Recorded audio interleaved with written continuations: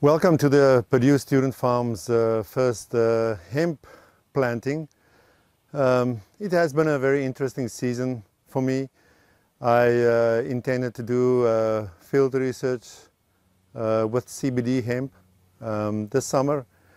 The intention was to do everything open field, and it just happened to be that I had more than enough plants available to put in this tunnel. And the tunnel was available, and here we are.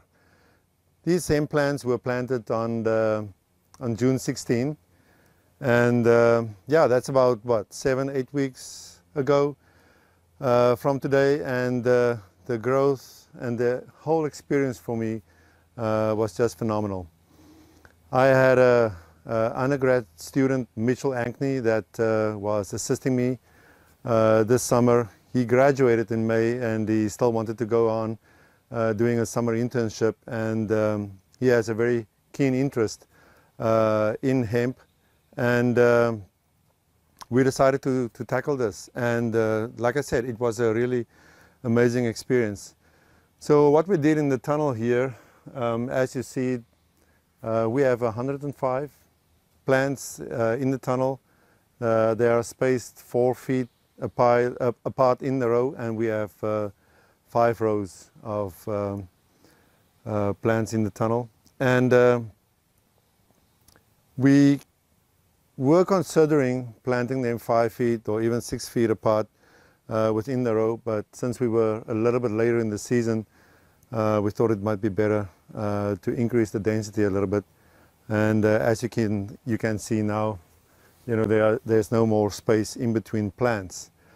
So they filled up the entire space, and soon enough, as they go into flowering, you won't be able to see these paths anymore. We used a drip tape to irrigate. They just planted in the ground on a raised bed. These are quite heavy soils that we are working with here, and I must say, if that's the only takeaway from this entire experience, we know that cannabis doesn't like a wet root zone, and looking at what's happening in the field compared to what's happening here in the high tunnel, that is certainly true. Here we can control our irrigation, our water amounts.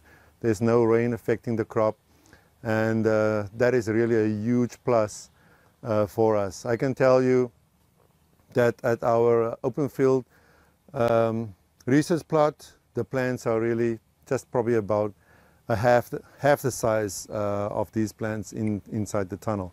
So that makes us very happy. I have to say, I was never really a proponent of doing hemp in the high tunnel. I, in the past, discouraged growers from planting hemp in the high tunnel, since your initial input cost is pretty high. But after seeing this, and hopefully after we have weighed our flower yield and all those kind of things, it would make total sense to do it in here. Just looking at the growth we got, it is amazing, and the potential that there is. Now, obviously what can contribute to the much larger bushes in the tunnel as well is because they're a little bit more stretched compared to in the field. Here we have a double layer plastic film on the structure, and it takes out about 40% of the radiation that we receive from the sun. That still brings us to about 1,400 micromoles of light, which is more than sufficient to grow this crop. Outside you can go over 2,000 micromoles pretty quickly. Nutrient-wise, the soil pH was a little bit high. It was around 6.5. As I said, it's a very heavy clay soil, and soon after we transplanted our plants, we could clearly notice some nutrient deficiencies coming through on the leaves.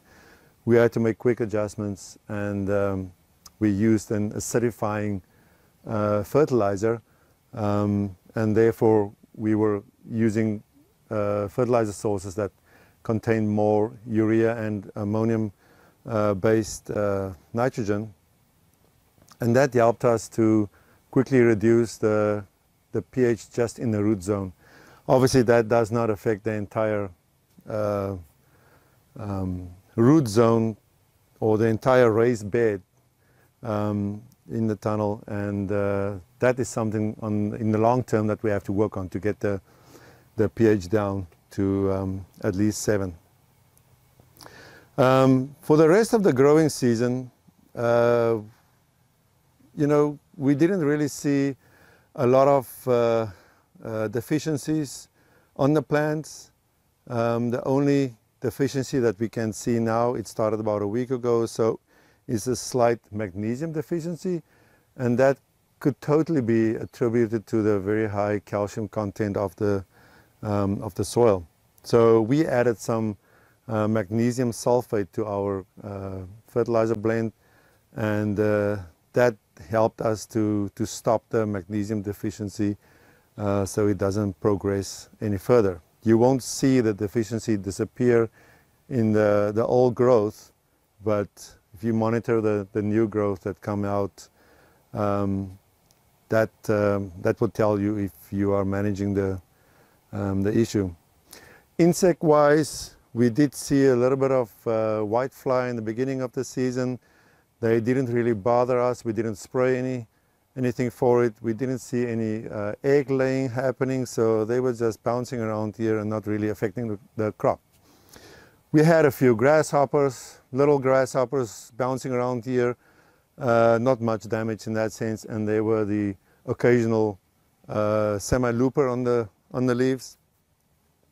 But yeah, so we are waiting to see what's going to happen during the flowering phase. Usually there's some corn earworms that's attacking the flower. Hopefully that doesn't happen, and the tunnel environment provides us a good environment for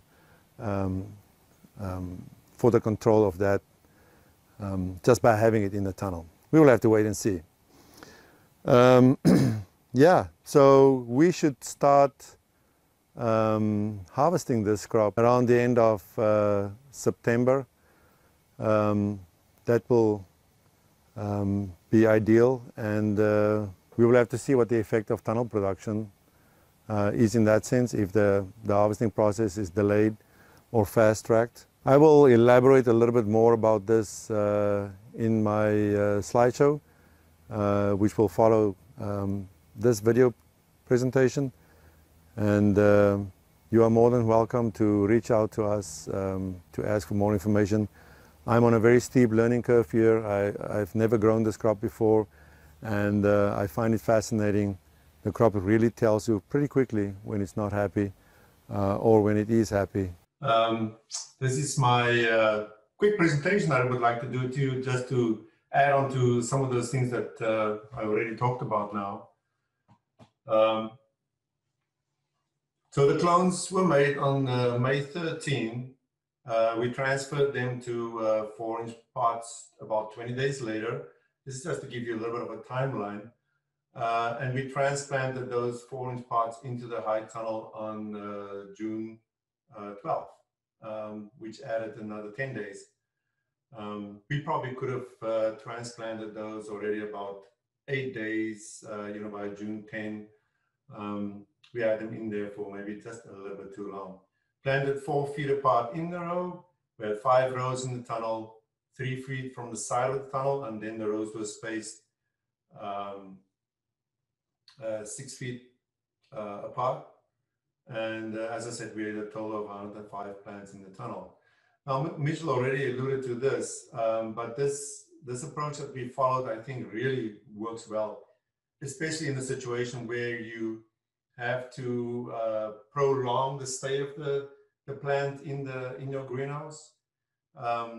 These dates just reflect as where these guys are in this stage. And I checked on the picture date. This kind of root development that we see here in the middle picture was exactly 4 days after we have put them in these little 4-inch pots. And if there's one thing I do have to emphasize, that this plant is a very aggressive root developer. It produces roots like I've not seen on any other crop. And rightly so, as Mitchell has mentioned, you know, it gets root bound so quickly and you have to be on top of it. This is probably the ideal time to get it out there in the field. You don't really want to wait for it to get fully rooted like you see on the picture below. As soon as you can take it out of the pot without losing any of the substrate, you are in good shape. Another thing about this crop, it's very sensitive to root disease, and it has to do with over and underwatering, and obviously any pathogens that might be in your water source. In this case, it was most likely Pythium that came in, but you can see a very, very big difference between these two different plants, and they came out of the same batch. And I think that's another thing that I do like about getting the plugs into a 4-inch pot, is that you can really select your plant material well at the end before it actually goes into the tunnel, into the ground. So we did not plant anything that looked like this, because chances are that when the plant gets under stress, at some point in the tunnel, it will just die on you and will not produce you any crop. So this kind of root ball that you see here is way too much. These plants were old already. They will not really grow out of this ball. So like I said in the previous slide, rather having less roots, but a fully rooted 4-inch pot, and as soon as you can remove it without losing substrate, that plant is ready to hit the field. So here's our layout. We just made little ridges. Not that you probably needed a ridge, but this is a heavy clay soil. We used a drip tape with 8-inch spacing. It's only because we had the tape. You can probably use something with 12 or 18-inch spacing as well, whatever works for you. But what we have found is that this plant, because it's a scavenger, the roots just go everywhere. So in the end, the 8-inch spacing on the drip tape really helped us, because it kept a larger zone wet, and you could really see the root development throughout the raised bed.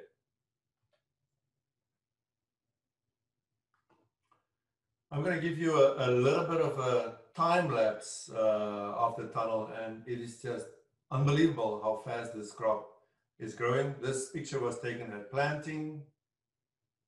This is 1 week later. We don't really see any change there. 2 weeks later, we can really see the plants are now well established and they're starting to grow. 3 weeks after planting, 4 weeks, 5, and now you can see this plant is just skyrocketing. 6 weeks, 7 weeks, and this picture I took yesterday. So you can't see anything down the dials anymore. And once this plant starts to initiate flowering, which will probably be around mid-August, we're just waiting for that 14-hour light and 10-hour dark period, and then they will initiate flowering, and then they probably will double in size. It's going to be a jungle in the tunnel, so we have to see how that turns out. To compare that, this is our plants at our mix horticulture facility, and these plants are from the same batch. They were planted just a few days later. The item was planted on June 12. These were planted on June 15. And you can see the plants are much smaller. They've endured a lot of rain, and the amount of rain we had the past 2 weeks really hammered the crop, especially in this corner here at the back of your the field here on the right hand side of the slide. It's a lot wetter out there. So yeah, the plants are stalkier, they're more sturdy, and it will be interesting to see how yields compare. But clearly we can irrigate in the tunnel according to our needs, and here it's 1 inch or 2 inches of rain per week. And we try to fertigate the plants out in the open field, and it's very hard to fertigate anything that is already sitting in saturated soil. So it's easier to do that in a high tunnel setup.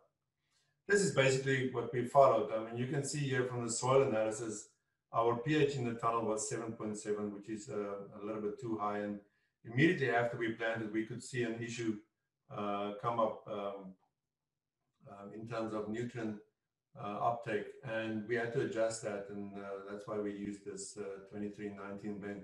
There are many other commercial blends on the market now that are tailor-made for cannabis production.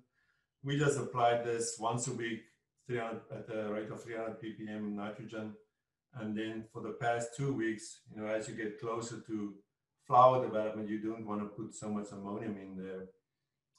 We changed to this 15-5-15, which has little ammonium in there. And as Mitchell mentioned, the magnesium deficiency we had to take care of, and we are putting a little bit of magnesium sulfate in there. But again, if you look at the potassium, magnesium, and calcium quantities in the soil here, and you listen to what Mitchell said about the potassium, calcium, magnesium ratio, our ratios are completely off there, even in the soil. And at this rate of calcium, where you have 4,000 ppm, it's very hard to adjust your potassium to get to this ideal ratio. So it might be easier to do that in a soil that has less calcium, but clearly that's why we are having magnesium issues now. It's just an analysis of the two fertilizer blends that we used, and you can see with the 2319, we had this ammonical nitrogen component, and that's what we used to get the pH down in the root zone area. And it really is a short-term solution, but we managed to use that. Usually when you look at the product label, you will see, like here in the bottom left-hand corner, they will tell you what the potential acidity or basicity of the product is. And this one has a good potential acidity in it, so it will acidify the root zone significantly in that sense. So the 15-5-15 has very little, only 1.4% ammonical nitrogen, very little urea in it. So all in all, the ammonical N is much less than in the 2319. It has a little bit more magnesium in it, but it wasn't sufficient enough for us to eradicate the magnesium deficiency, and that's why we are applying additional magnesium sulfate.